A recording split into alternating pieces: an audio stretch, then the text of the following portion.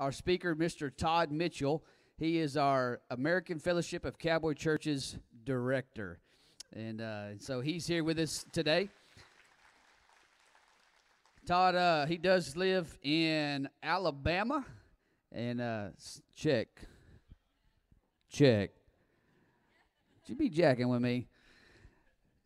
He lives in Alabama, but he has spent a little bit of time in Texas, and but we love him to death. And Todd is one of my mentors. He's one of my heroes of the faith, and but he's also a good friend of mine. And so I'm privileged that he's here today to bring you God's word. So y'all give him a warm welcome.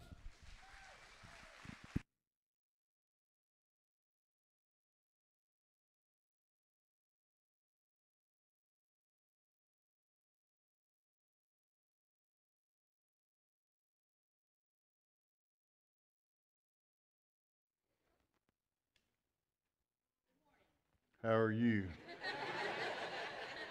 Thank you. Good morning. Thanks for reminding me. I get stuck sometimes and need help. My wife's pretty good at finishing my sentences, so I would encourage y'all to listen. And if you want to finish my sentence, go right ahead, okay? I've been away for a week, and I'm kind of ready for somebody to finish my sentence. Well, it's been a blessing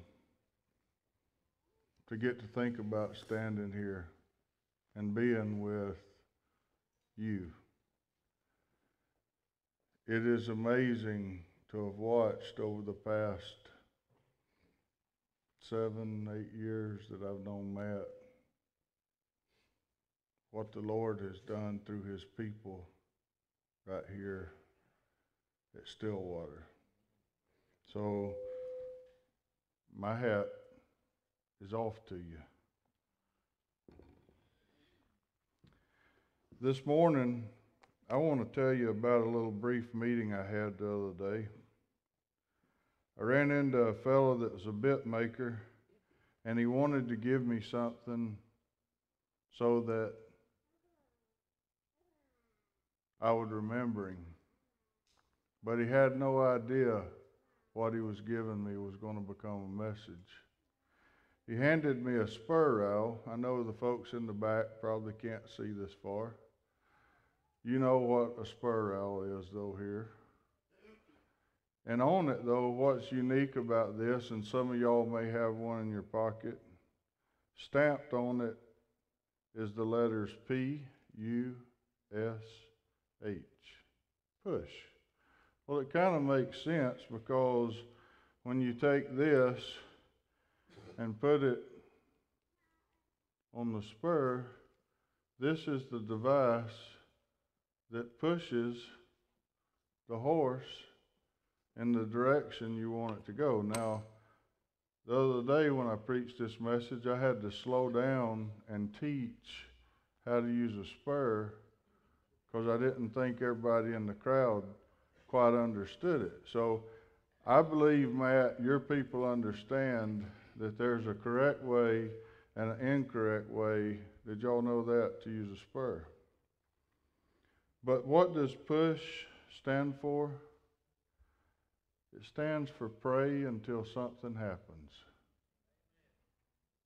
And it's interesting that you guys have just finished a series on prayer, and I asked Matt, can I preach the bonus sermon? Can I talk about prayer? See the rowel on the spur, it's nothing but an aid, okay? It's an aid, and some people use the rowel as a gas pedal. How many of y'all use your spur as a gas pedal? You can raise your hand and own up to it. There's one honest guy in the far back. My goodness. Matt, do you think this is a gas pedal? If you're in a jam, it is. Some people think, now maybe some more will raise your hand, some people think it's a steering wheel. How many of y'all believe this is a steering wheel? Well, I believe this is to get in position. The whole reason you'd want to steer it is to get it where you want it to go. So today, now, here, I'm going to let some of y'all others that aren't horse riders to raise your hand. How many of y'all believe this is a torture device? I thought I'd get more hands with that. This one is flat, filed off, and it don't have no spokes or anything on it. But it's important to know how to use spurs if you're going to ride with them. Not only is it important for you to know how to use spurs, but it's important for a horse to know how to accept. Because really all it is aid, okay? It's an aid for you to communicate with that horse.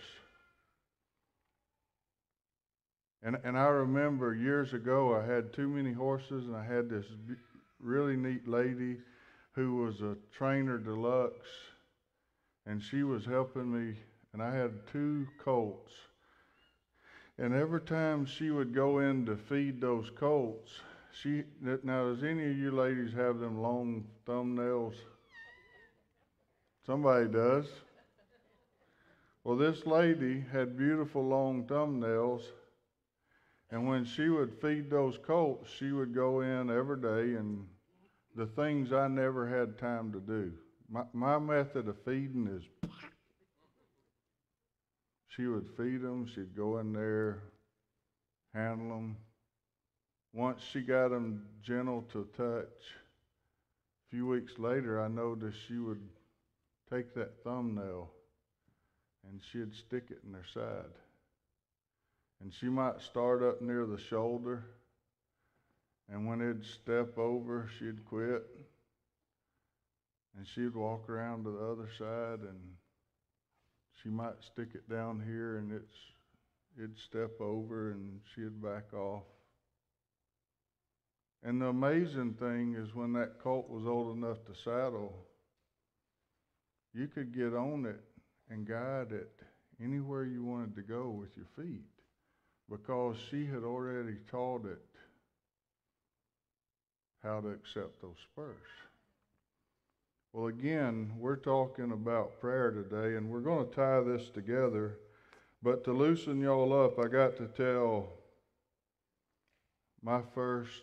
Can you remember the first time you ever got to wear spurs? As a kid, hopefully. I remember as about a 10, 11-year-old kid. And by the way, those 2 young men that stood up here and shared and prayed, where are y'all? Did they leave? You guys are awesome.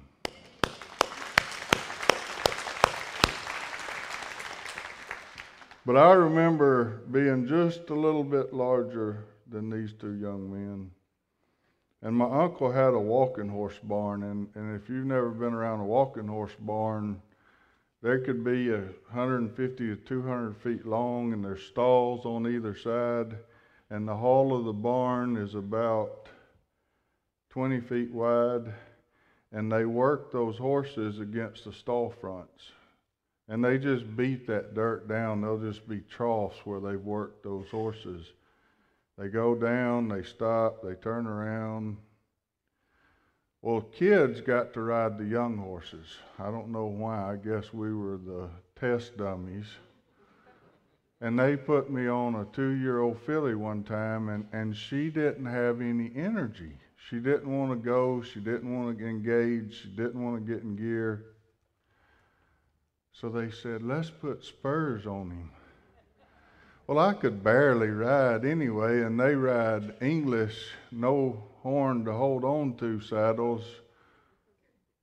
So they put those spurs on me, and they say, Gigger. So my little old legs that barely reached down below the saddle hit that filly that had never had spurs, and she takes off.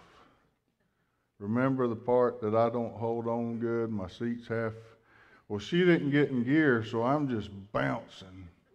Well, I get about 2/3 down the runway, and I realize we're coming to a wall and I'm out of control. She's out of control, I'm out of control. So what does your mind do in that brief second? Somebody said it, jump, you panic. You're not smart enough to trust. I'm not. I'm not smart enough that that animal's not going to hurt itself. And I looked to the center, and I thought, that ground's hard. Back then, Spider-Man was the big deal, early 80s. Those stall fronts had that hog wire on it. My mind said Spider-Man. So I leap off this horse and try to grab the wire. Well, y'all can imagine that didn't work out too well, and that's why I remember it so well today. Guys, what is it in your life you've had that brief moment? Now, us men heard an incredible man of God last night speak, General Boykin. I enjoyed Chris Cox too, but General Boykin really challenged me on prayer. But how many of us have that moment? Maybe it's a moment of confusion. Maybe it's a moment of fear. Maybe it's a moment of need. And we think, do I sit and trust? Do I bail off? Do I jump? What am I going to do, Lord? None of y'all have that moment, I guess. Well, when J.D. handed me this, it made me begin to think. And I was taken to the book of Nehemiah. If you have your Bible, we're not going to read a whole lot today because I heard them say y'all had a lot going on. And I was sitting there trying to figure out what all you had going on, and I know they were trying to tell me not to preach long. It's okay, Matt, I called it. And yeah. And you know, as I studied, let me give you a little background in case you've never jumped into the Old Testament and tried to figure out who Nehemiah was. Now I'm going to be a guesser here. I'm going to guess you've heard a sermon on Nehemiah, how Nehemiah went and gathered the people and they rebuilt the walls. How many of you heard a sermon about Nehemiah building the wall with one hand while they fought or had weapons in the other hand? And for me, I've heard Nehemiah preached, and you men, I mentioned it yesterday in the elder camp. I've heard it preached. And in my mind, I'm a physical. I don't know about your mind, but I hold on to physical things. So I hear about something getting done. I hear about you guys moving from the tunnel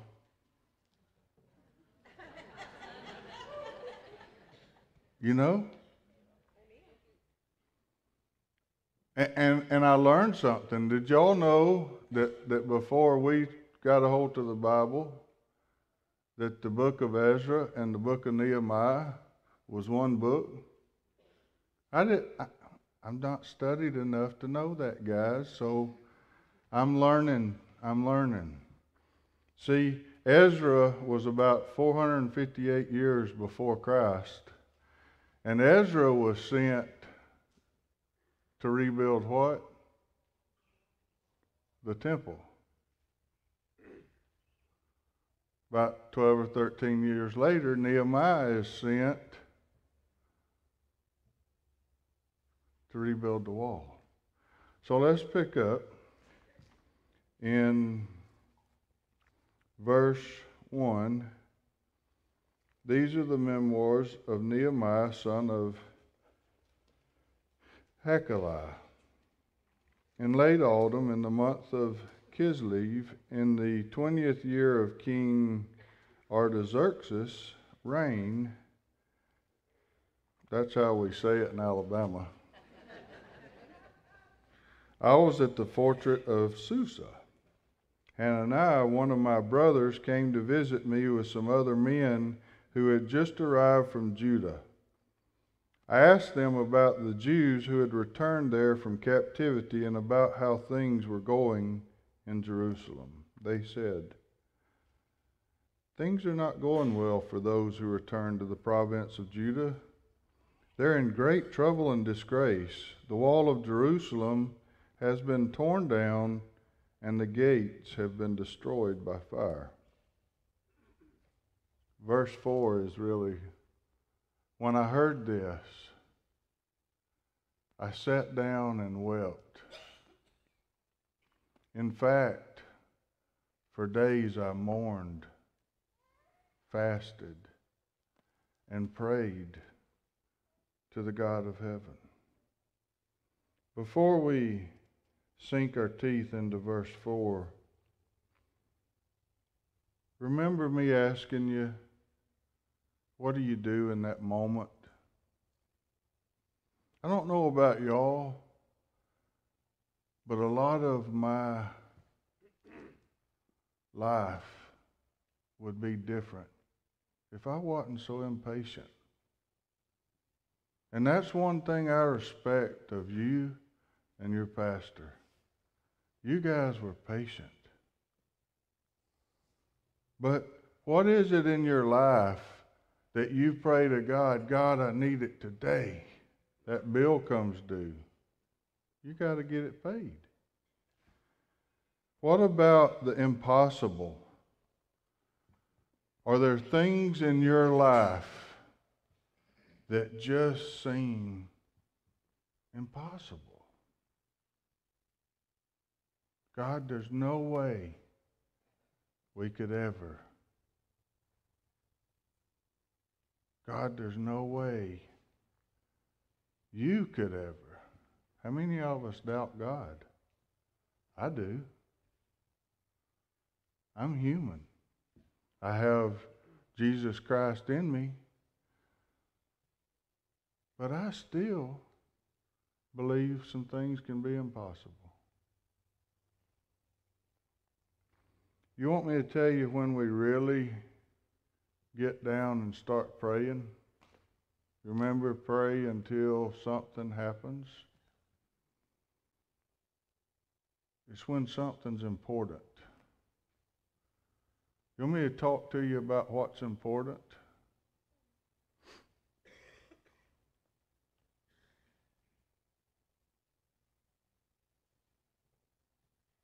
At the little church I'm at, we have a man who's 12 months past due.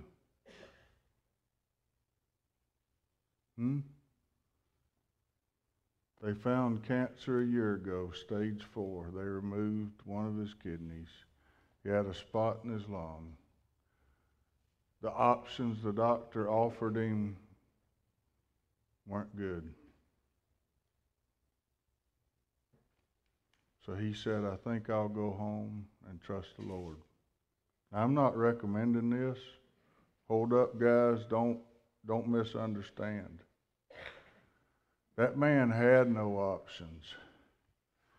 His options were take a treatment that's going to kill you, prolong your life a month or two, or go home and live out your months for a life or two. Live out your life for a month or two. And he walked up to me last Sunday and he said, man, I'm in my 12th month.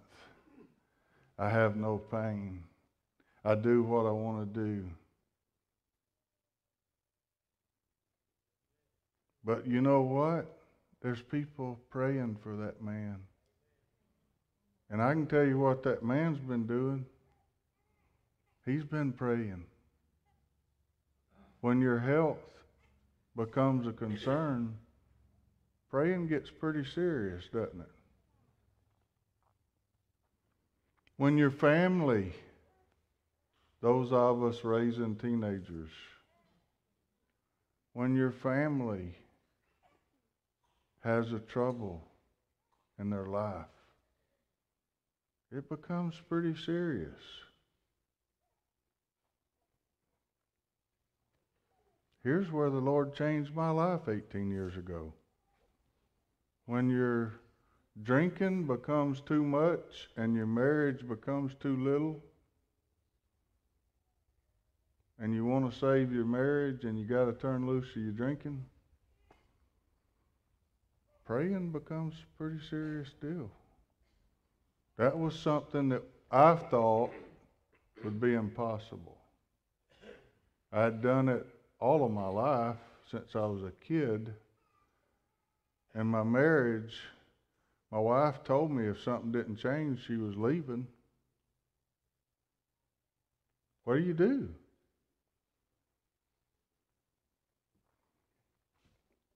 What about your career?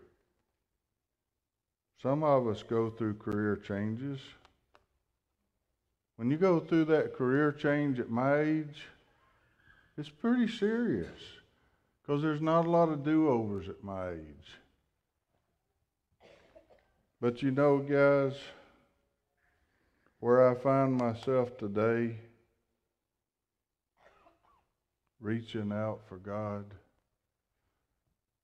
is when I realize that sin has crept back into my life.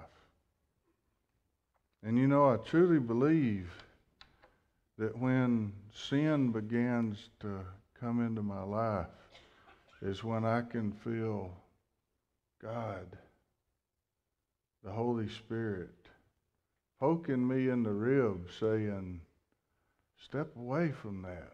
Step away. Get in position.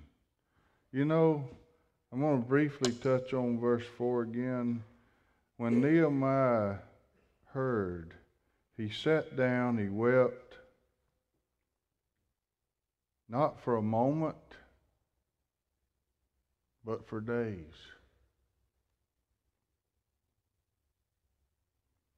He fasted.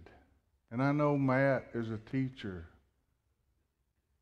and a believer in fasting.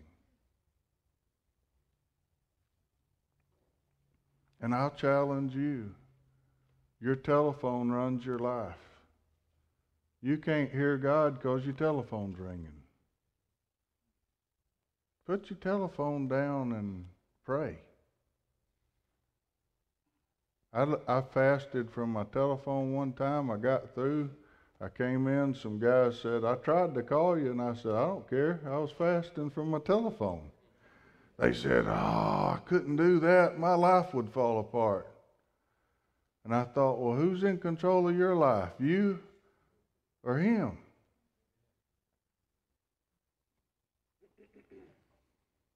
You know, I was going to say pray until something happens, and we're talking about prayer, and the first time I preached this, how many of y'all are football advocates? We okay? How many of y'all are football people? Nobody here? Matt, do they talk to you? Let me train on them. Any football fans? Oh, college, that's right. I'm from Alabama, and I don't like Alabama. I'm an Auburn fan. But how many of you played, maybe, and how many of you, just backyard football? That's where I had the most fun. Backyard football. Do y'all remember in backyard football the Hail Marys? Every kid's wadded up down there at the end of the backyard. And you just throw it up, and they fight it out to see who gets it. But when I look back on my prayer life, and I know I'm going a little against what General Boykin said last night, But I've thought about it, and I believe General Boykin, when he was praying those short prayers, I believe that man was walking in the Spirit every day of his life. And if you're walking in the Spirit, you can throw Hail Marys. Lord, here it comes. But I can only look at where I've been. And where I've been, I have not always walked with the Lord. But I look back, and there's so many times that I would just have to lob something up and say, Lord, help. But then I began to realize the Lord wanted to hear from me more often than just when I was in what? Trouble. So I began to talk to him a little more often. Amazing. But let me help you with something. Oh, is there any young people in the crowd? Young people, I love it. Young people, who remembers what a collect... No, don't tell me who remembers. Who in the room does not know what a collect call is?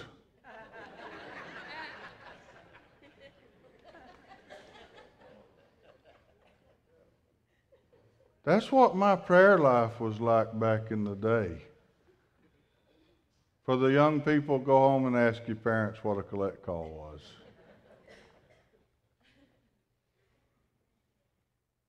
I'd have to get an operator to call God, see if he'd accept my call. Because he didn't really hear from me much. But let me tell you, Psalm 139:4 says, you know what I'm going to say, even before I say it, Lord. Did you get that? There's other places that God and David says, Lord, you hear my innermost groans and moans.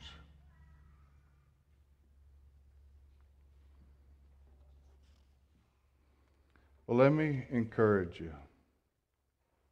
I'm going to give you 4 P's right quick. Prayer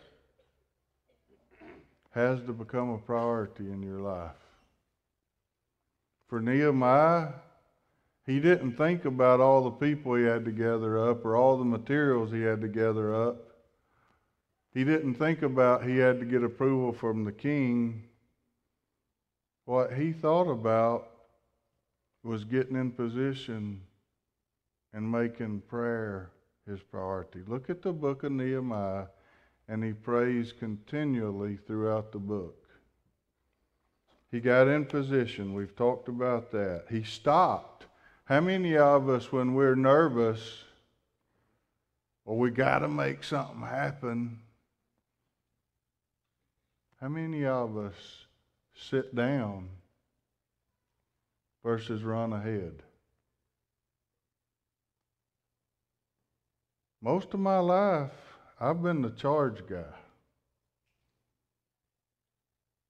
If we got to tote something, let's pick it up and tote it. When maybe I ought to stop and pray that Matt would come get one end and help me tote it. Whether he'll do that, y'all could tell me, I don't know. He does for me, I don't know about for y'all. What about perseverance? How many people in here, do you know what perseverance is? It's not quitting. It's not giving up. It's continuing when you don't want to continue any longer. My wife persevered, and had it not been for her perseverance, we would not be married 25 years with 2 children. We wouldn't have. But you know what Nehemiah got from his prayer? You can read it. I'm not going to take you to the verse. But the hand of the Lord was on Nehemiah. And I hope that I pray and I seek God's grace, because I'm not perfect. Nobody in the room's perfect, guys. Quit kidding yourself. None of us are perfect. God's grace is all right there for us. We just have to reach out for God's grace.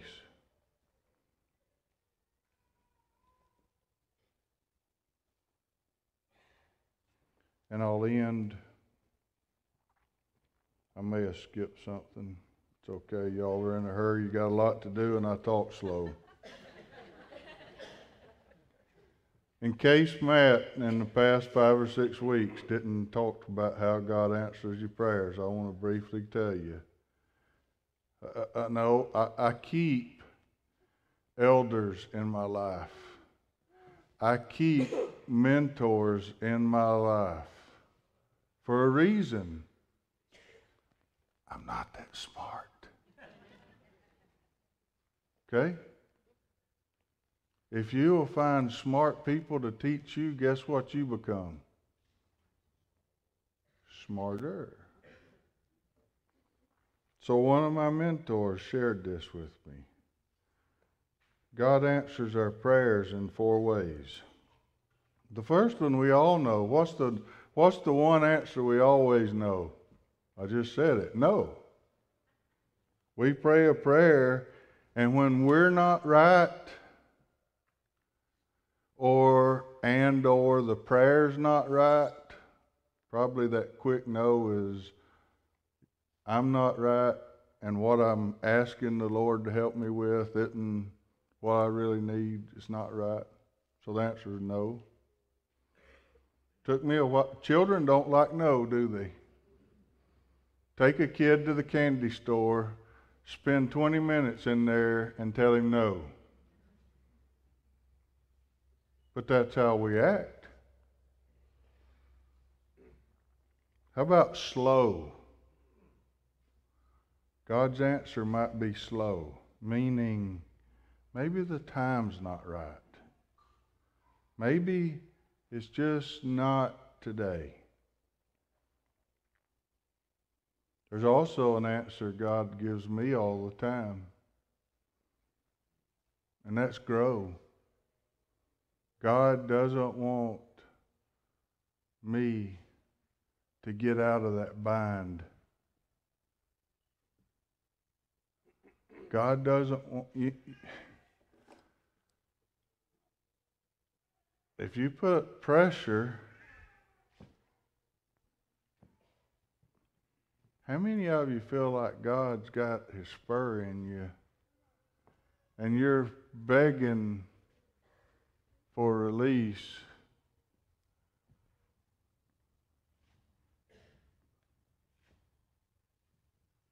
God, I don't know if I can go on any longer.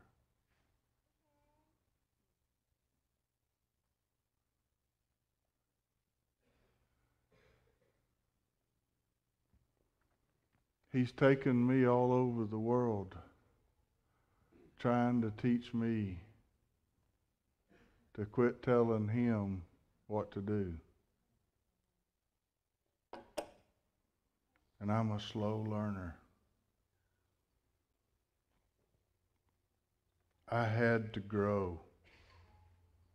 I have to continue to grow. And the last one is go. I'm right, the prayer's right, and the time is right. Guys, I don't know what you need this morning, but I know who knows what you need. I know who would love for you to make a collect call if you haven't talked to him in a while. Or maybe you're the person that don't know God. He would love to hear your voice today. It's not real complex. I may have made it sound like more than it is. You want to know how I talk to God? most of my God times driving down the road. Dear Lord, thank you for this beautiful day. Dear Lord, thank you for my beautiful family. Dear Lord, thank you for a job that feeds my beautiful family. Dear Lord, thank you for my mother, because my mother loved me when I was not real lovable. Dear Lord, thank you for my daddy, because he taught me and he corrected me when I needed correcting. Somebody pulled out in front of me. Dear Lord, thank you that I didn't have road rage. Let's pray. Lord, thank you for today. Help us all. Lord, touch the ones that need touched. In your Son's holy name, amen.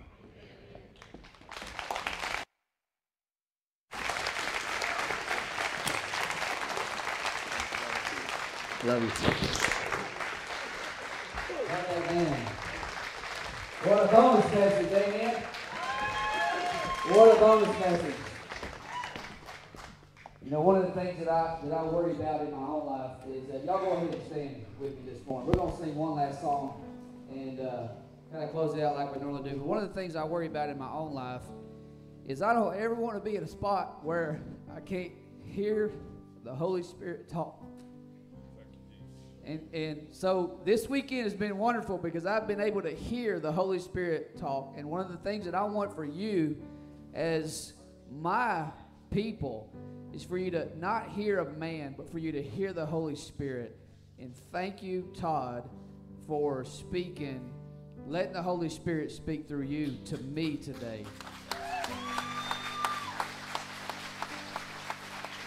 Listen, if you are here today and you need to receive Jesus Christ as your Lord and Savior, maybe you were there last night and you couldn't sleep all night, but you're here today.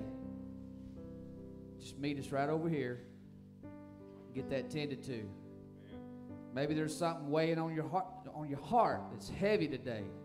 You need prayer. If you want us to pray with you, we're going to be right over here. Let's sing this last song, and you move if you need to move.